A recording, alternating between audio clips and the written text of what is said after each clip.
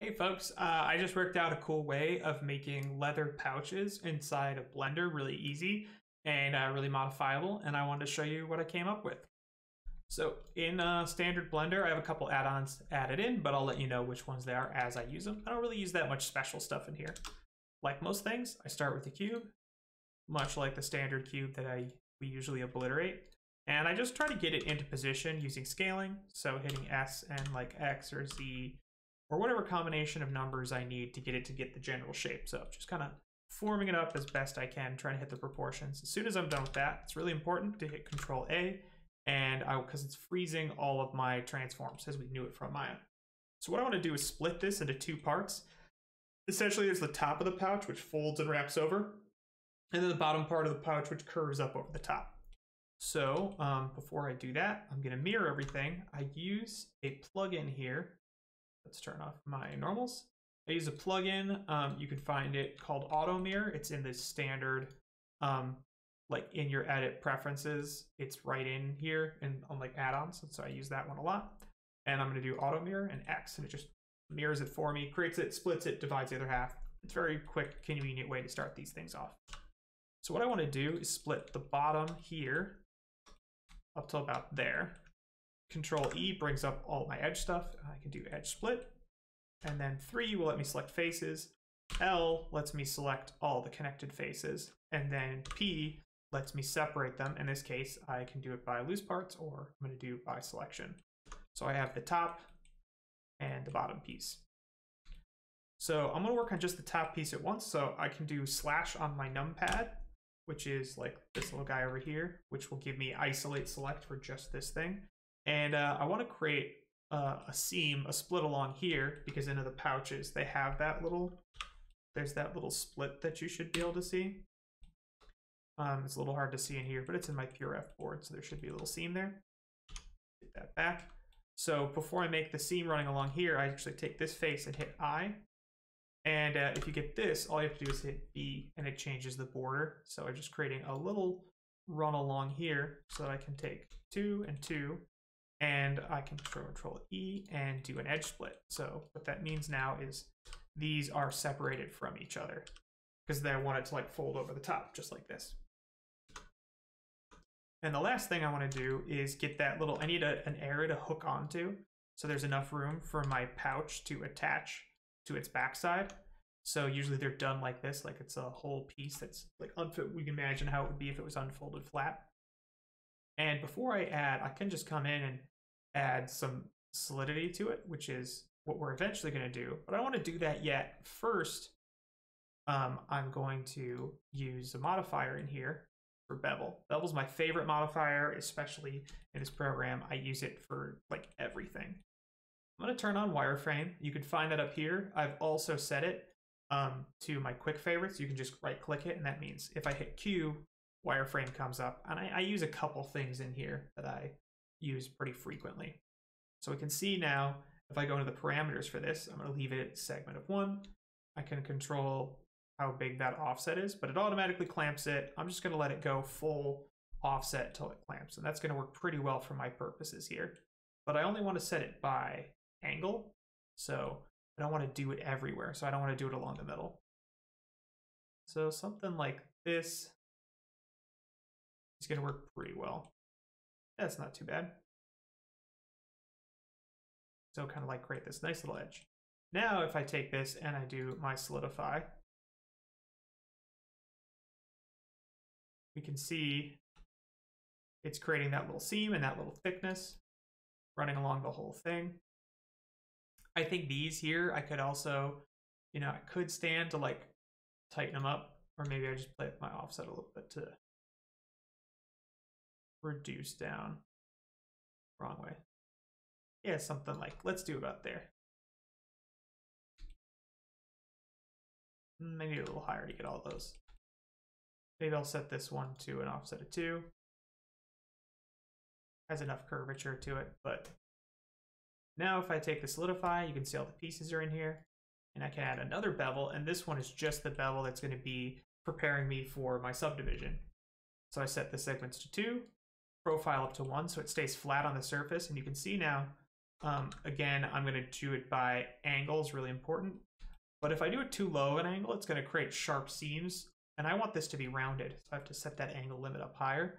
Usually as you start to approach 60, it gets a little bit closer. So sometimes I even just jump this straight to like 30 and 60 degrees are two of my most commonly used angles for this. And now, if I go to add modifier, subdivision surface, add it to a 2, and let's turn off wireframe. Right click to shade smooth.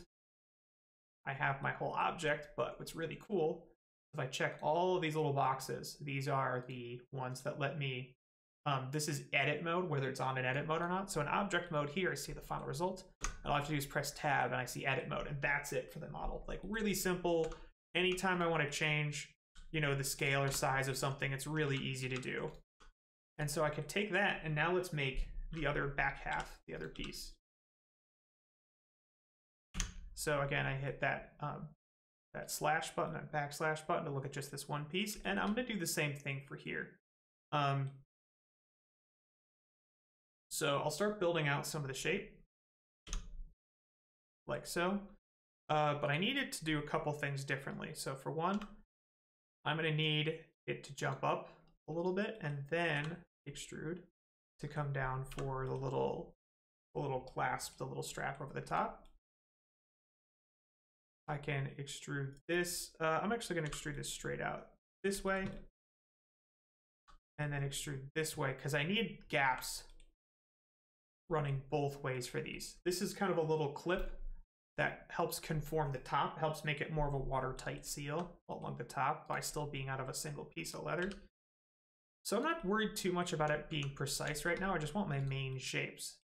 I'm even going to lift this up a little bit, give a little room for this. And then I need that little backside where the bottom pieces are going to connect, just like I made for the top part. So just kind of double checking it, you can see how this is going to connect to all of that. So what I can do with this now is add my modifier. So I can do my little bevel. And this is just going to bevel only the angles that I want, is the idea. And I got a couple little things that I'm fighting with here. So let's turn on my wireframe. You can see if it's too aggressive on this bevel. It's going to mark things I don't want. And I also don't want some of these angles in here. So if I set this angle up a little higher, and actually I'm going to remove this angle from the equation just by G, Shift, Z, moving it along this axis. So I can kind of manually create that bevel for me, and it won't even try to add it. That way I can control this little offset here and along the bottom. Then I can do my solidify. And, you know, I want this, instead of going down, I kind of want it moving the other direction, because if we bring this back, we can see that if we move it negative like that other one did, it's going to intercept. But if I move this one to the positive instead, it's just going to move it out in the same direction. And so it actually makes it easier for me to offset where things go. So to fiddle with all of this, I'm going to turn on Alt-Z, which is going to give me my little hide view. And then I can just take 3 here to move this. I can hit G to move it up. Middle click. And I can snap into some stuff. I'm going to turn off align rotation to target here, so I can just get the tops of this maybe a little bit more over. And at any time I can hit tab to see how it's going. So let's take these, lower them down in the Z axis, maybe by about there, tab, and that's looking pretty good. So it does look a little messy in here, and I've got some extra edges. I can always see how it's going to go, but I have a feeling I'm going to need to throw another modifier in there. So I'm going to try the same thing I did before. Let's do a bevel. Let's make sure we set it to 2 segments, profile all the way up to 1. And I'm going to set it by angle and set this a little higher. So it only gets kind of these outside faces.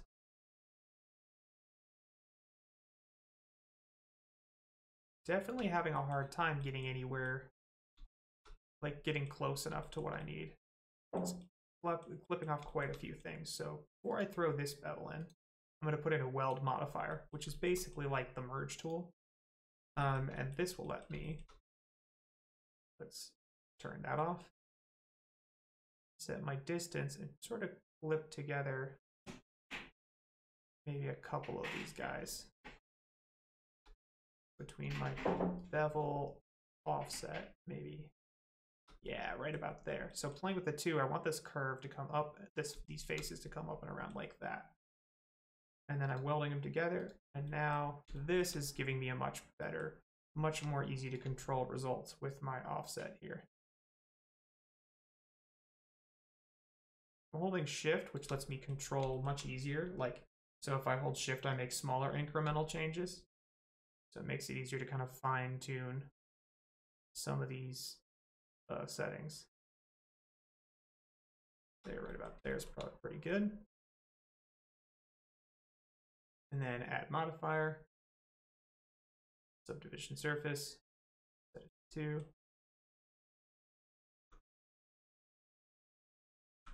And turn off wireframe. Stay smooth. Sometimes too, if you get like weird editings or settings or things you can't quite control, you turn it on auto smooth and you set it all the way up to 180. It helps with some of those little errors. But I expect from my concept there's quite a lot of pinching in a lot of areas because it really is a lot of like overlapping shapes. So I've come to expect that because it should be like kind of a corner that's trying to wrap over the surface that's pinching in. So I can even take these and shift them over a little bit because it's kind of like that's what it should more or less look like. I'm gonna hit 1 and use this to sort of curve this in a little bit.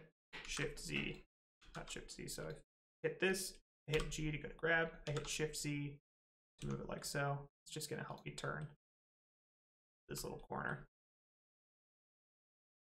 But it's beveling it here. There we go. Just get it right about 60.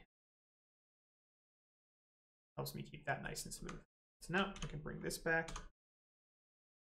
And as a last step, I can take these faces and lower them down into the surface just to help get that a little bend. And now that I can see both parts, I can adjust them to each other. I can make sure that I move this out and use that snapping by holding control.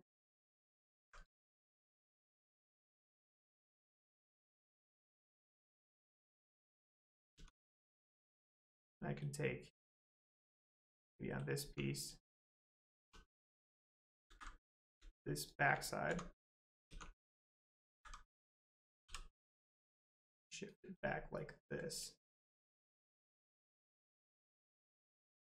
Should be a little bit more overlap in there. And then to make these little buttons, oh yeah, to get this kind of hourglass shape in it, after all of this, I can just use a lattice. So Control A. And this little lattice gives me, by going to my lattice settings, some points to work with. So I can up my V resolution, which is my dimensions in here. Scale it, just sort of gets it closer to my overall shape. Now if I take this object here, and I go to Modify, Add Modifier, and I can add a lattice and choose my lattice object. And now if I modify that lattice object in edit mode, you can see pulling it around move some of these shapes. I just click these ones in the middle, and then I hit SX to scale it in the X, giving me that nice little hourglass shape. And all I have to do is take this one, apply the same modifier to it, lattice,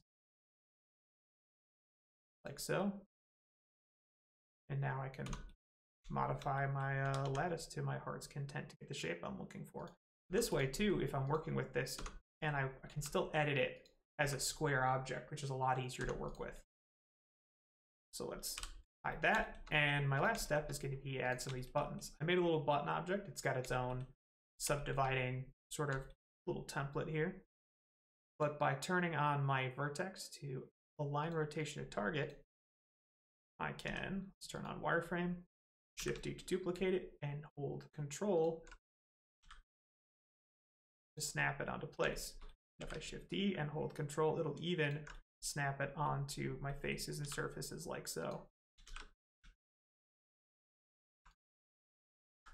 That one flipped backwards. Let's Shift D, move it in this axis. There we go. Shift D, set it on top of this, scale it down a little bit.